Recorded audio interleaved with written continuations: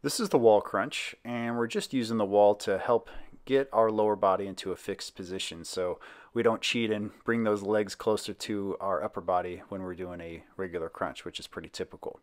So the legs are going to be up at a 90-degree angle, so feet are going to be flat against the wall, lower leg from the knee to the foot is going to be parallel to the ground, and then from the knee to the hip is going to be perpendicular to the ground. So again, nice 90-degree knee bend.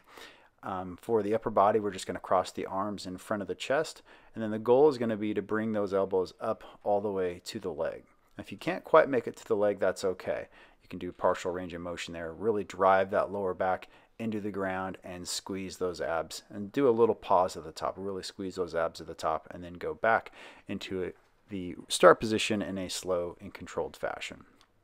So again, we're driving the back into the ground. We're trying to touch those elbows to our legs. The legs are staying still, and so we're forcing that upper body to come up and through that full range of motion. Also make sure to keep your head and neck in a neutral position and keep breathing. Exhale as you come up, and deep breath in on the way back.